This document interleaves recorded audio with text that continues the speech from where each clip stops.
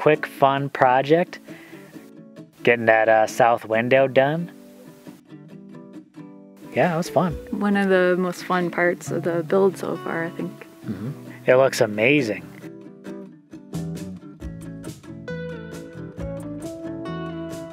Good morning, y'all. Well, it's a chilly morning out here today, so I'm out here kind of just surveying any kind of damage or whatnot. Yesterday, we were getting some very strong winds. As you can see, it's knocked over some things. It's knocked over one of our ladders. Our pail that we're using for sponging water onto the dome got blown over. Jessica, the other day, had been sorting out bottles to start our bottle bricks. With those winds we had yesterday, I'm a little scared to see the shape they're in. I just hope nothing has broken, because we just kind of left them out. So cross your fingers, y'all. Let's go check on it.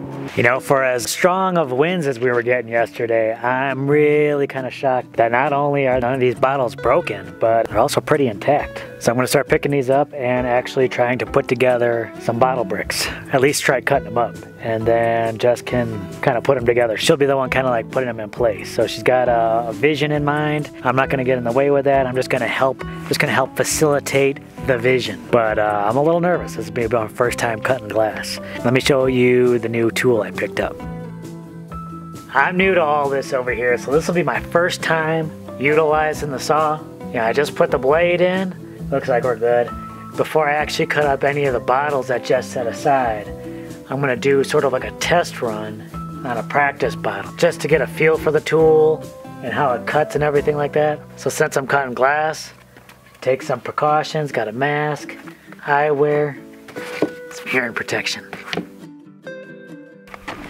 All right, first cut in, not too bad. Think I missed the mark a little bit.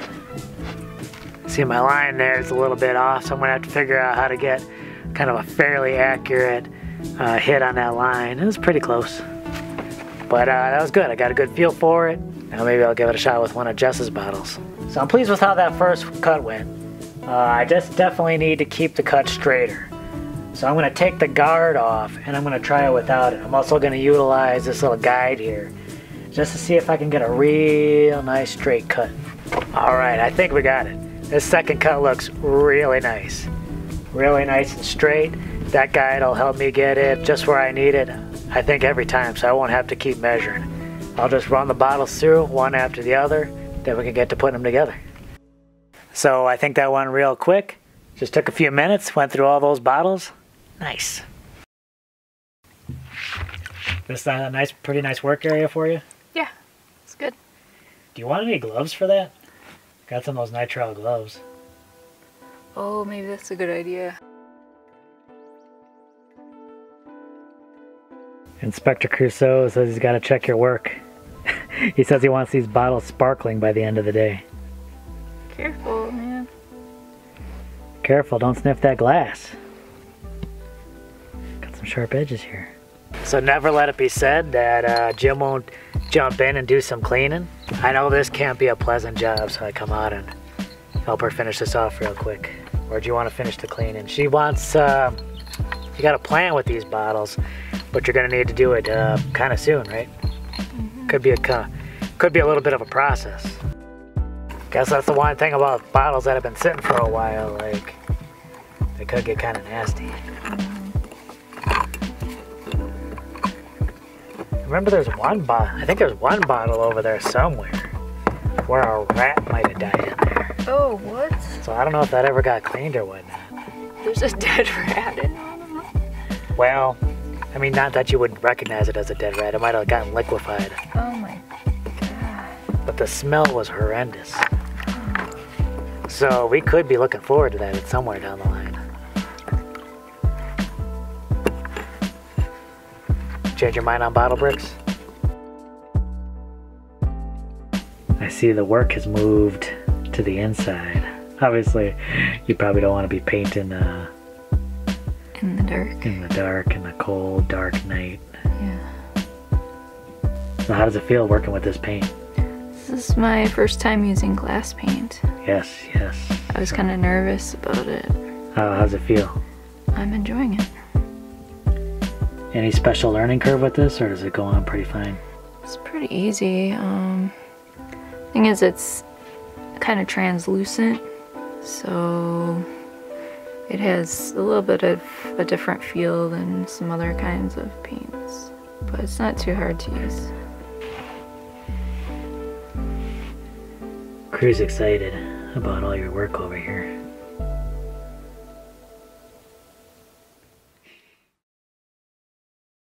All right, we got a score. Thanks to a friend of ours, we got some more bottles.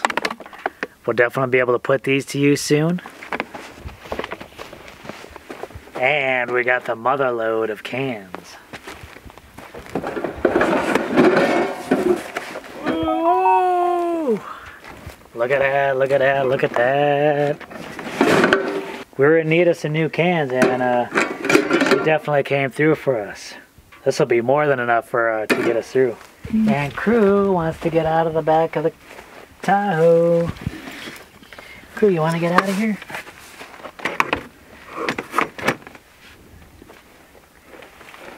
Come on. Oh, look at that. So much better with the stairs than he was the first couple times.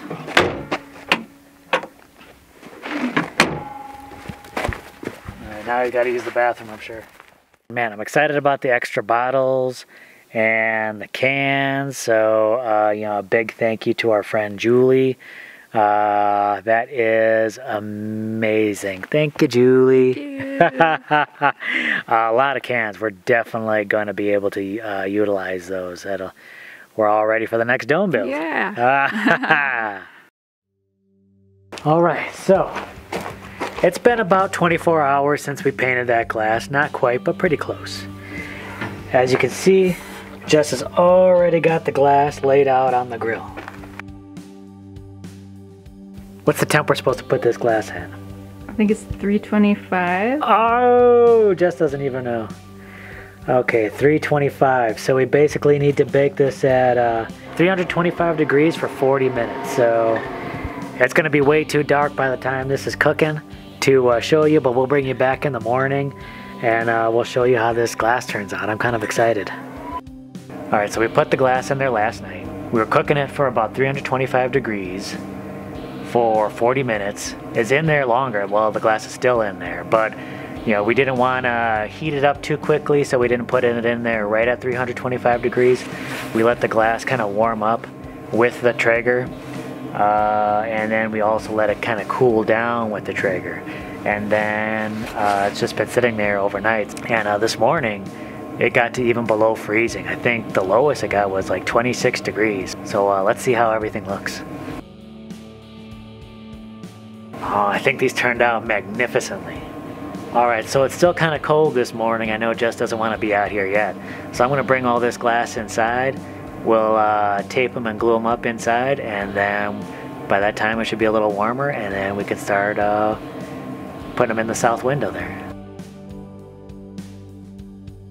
So while Jess is busy in here prepping these bottles, I'm going to head outside and take care of some of the chores I need to get done out there.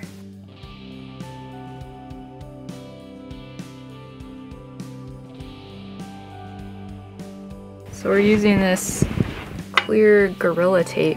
And that tape seems to be pretty good. I think probably better than your regular packaging tape, would you say? Yeah, it's really strong. I took a couple small pieces and put it on there just to hold it where I want it. And I flip it on its side and then just roll it on. It's pretty easy.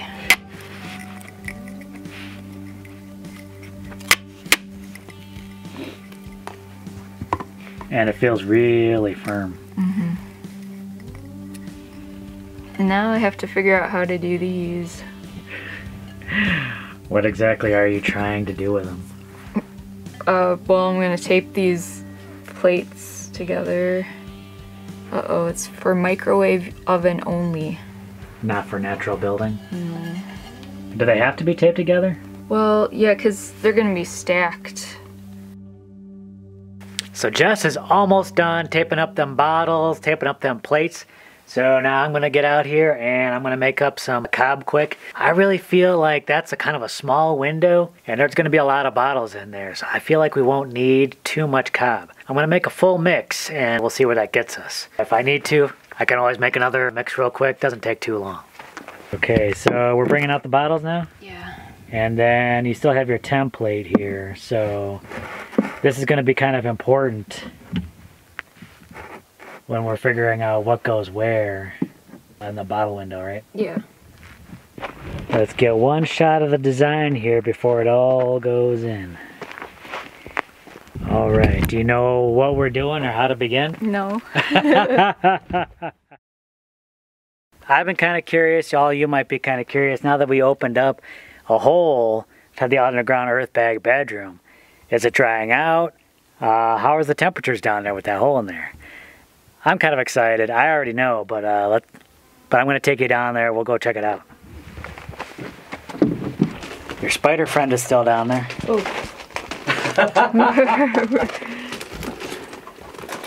We need to get her out of here. We can see the temperature and the humidity down here from the trailer, which is kind of cool. It's 48.4. What was the temperature this morning? The temperature this morning was 26. Yeah, it got down to about 26 degrees.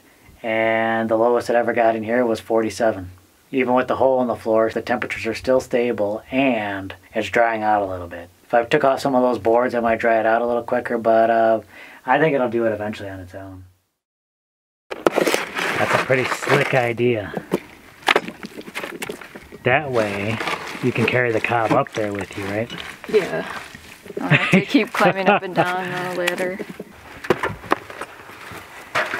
I like that there's this ledge right here. Alright, I'm gonna go work on the chores you gave me. You're like, pick up the mess. I'll pick up the mess. This is gonna look amazing when it's done.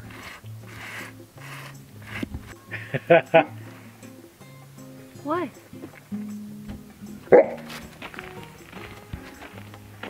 Uh-oh, you're on camera. Don't be a bad boy. Oh, he's a good boy. He's like, how dare you do things besides giving me attention?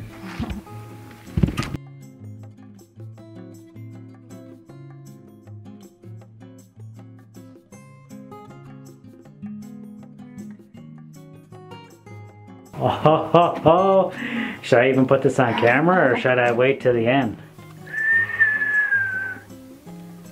So was this process a little easier or a little harder than you thought?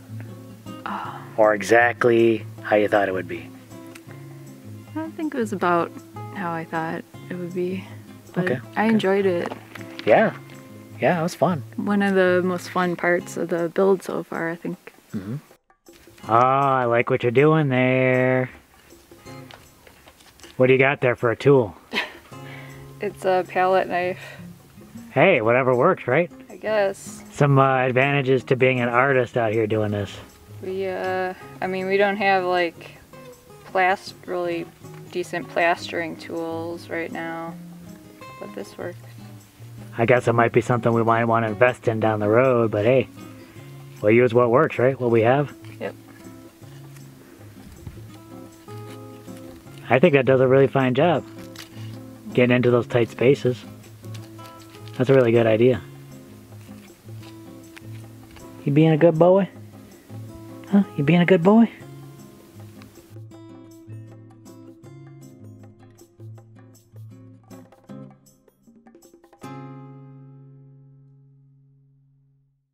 Busted. I knew where you were at. Trying to hide from me? You inspecting?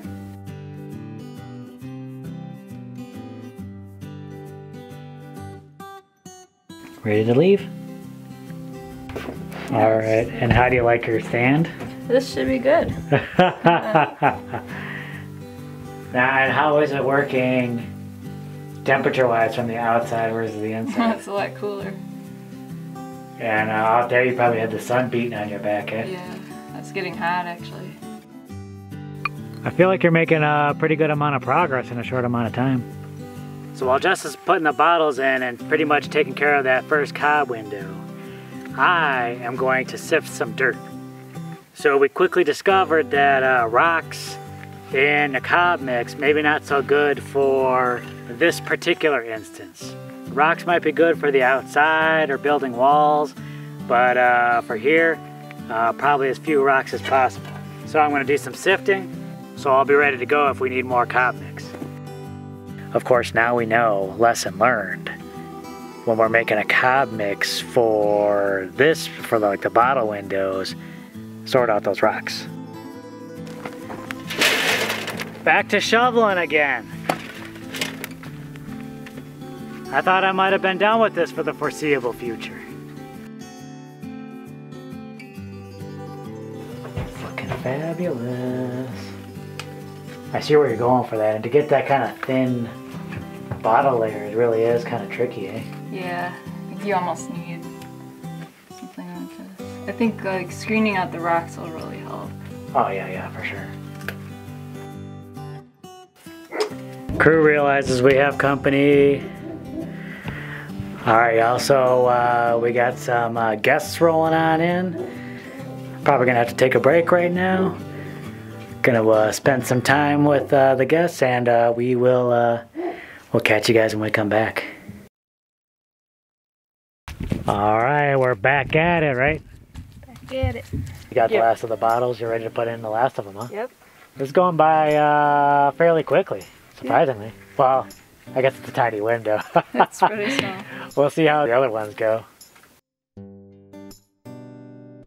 I think that the bottle paint really opens up, create a lot of creative possibilities.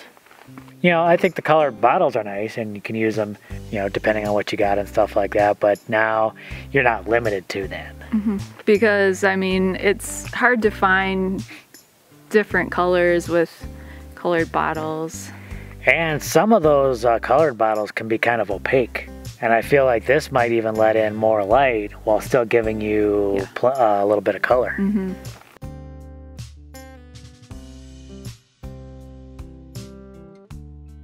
The bottle paint was kind of like a little extra step, and that took a little bit longer. Yep.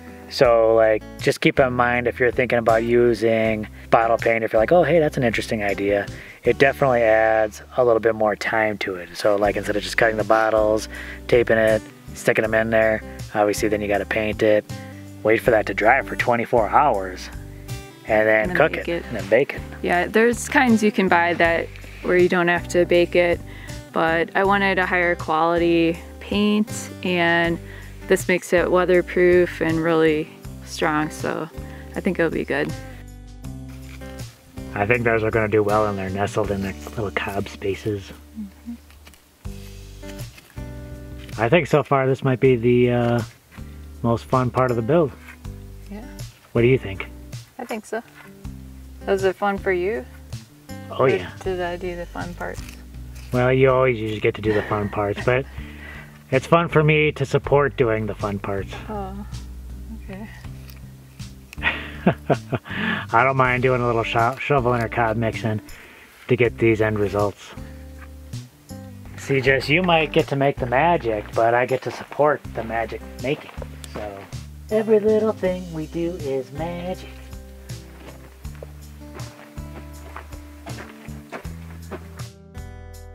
Why didn't we just throw in like a couple panes of glass? I mean, we probably could have maybe gotten some glass and maybe cut it ourselves to size. People mentioned plexiglass. So why glass bottles? We got all these bottles for free. You know, we're not big drinkers either. What? Maybe a few are from us, but a lot of them were just donated to us. Yeah, we didn't empty all these bottles, unfortunately.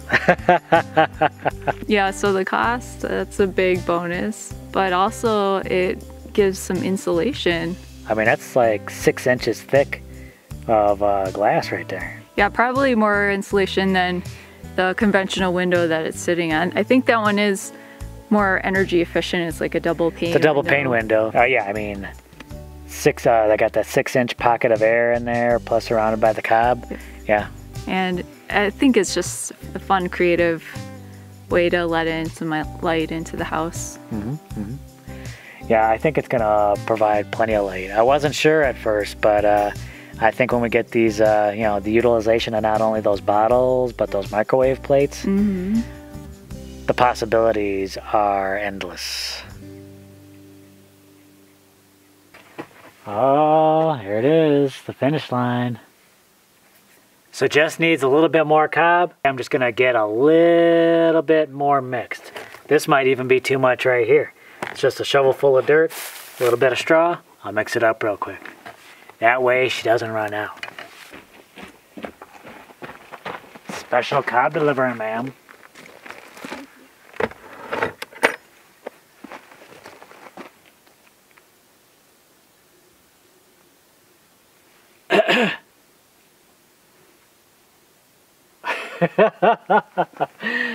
Where's my tip?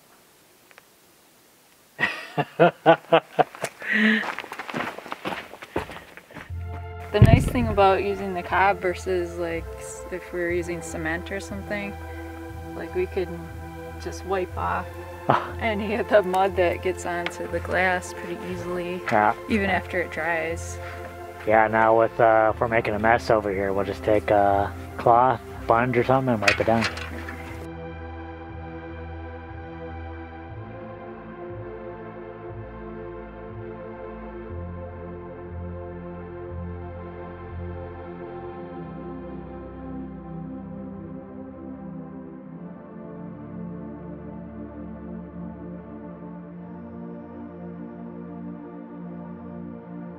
Oh, we got it done, y'all. Well, she got it done. We got it done. I couldn't have done it without you. Oh, it would have taken you a little bit longer, but I think you could have. I wasn't sure about this whole process, but I think it looks amazing. Yeah, I mean, you had the bottle paint idea. I was like, okay, that's interesting. And then when you're kind of putting it on, I was like, oh, I don't know, I'm not sure about that. But seeing them in place like that, and seeing the light go through that. That's gorgeous. Now this is just the practice, because we got much larger windows coming up. Now we did the small one, now we're gonna do the medium one coming up next. And then of course the large Gothic window. And I actually have some different techniques in mind for these other windows, so we'll see how that plays out. Stay tuned for that. Quick fun project, getting that south window done. Now it's all done. Yeah. Maybe a little bit left in the inside, but pretty much it's done. Of course, you're gonna get bigger. You ready? All right, y'all. We'll catch you on that next video. Bye. You ready to go inside? Huh? You had enough of it out here? Let's go. Right up.